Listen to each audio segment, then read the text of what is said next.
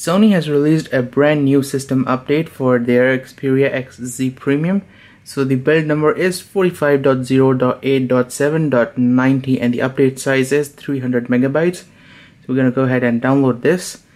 And I think this is the July 2017 security patch. So right now this phone is running 1st June 2017 security patch level, and this update should bring the security patch level up to date, which is July 2017.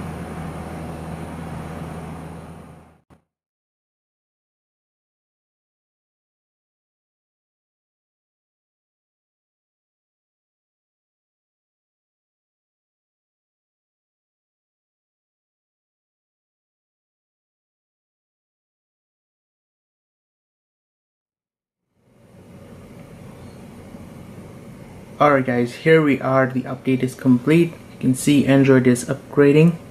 So when you unlock your phone, you'll be greeted with this message.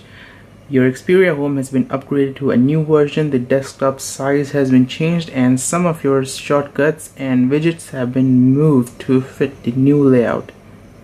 You can always rearrange the desktop to better match your personal preferences, but I don't see anything radically different.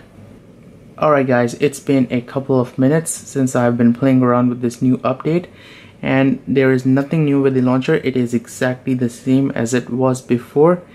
So let's go to settings, about phone, and here you can see the Android security patch level is 1st July 2017. So this is the latest version of security patch level for the Xperia XZ Premium. And if you go to display settings, scroll down, there is still no double tap to wake, which is present on the Xperia Z3 Compact. So if you scroll down here, you can see double tap to wake option is there. And another thing I've noticed is the volume has increased slightly, and this applies for both the front facing stereo speaker sound and the volume in the headphones. So I have tried it.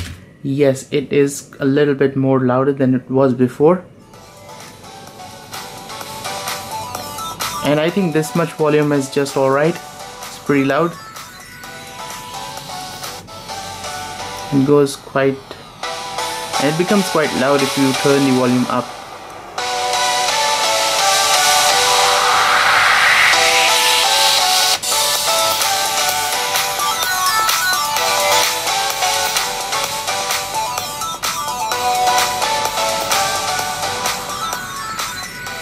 And this applies to headphones as well.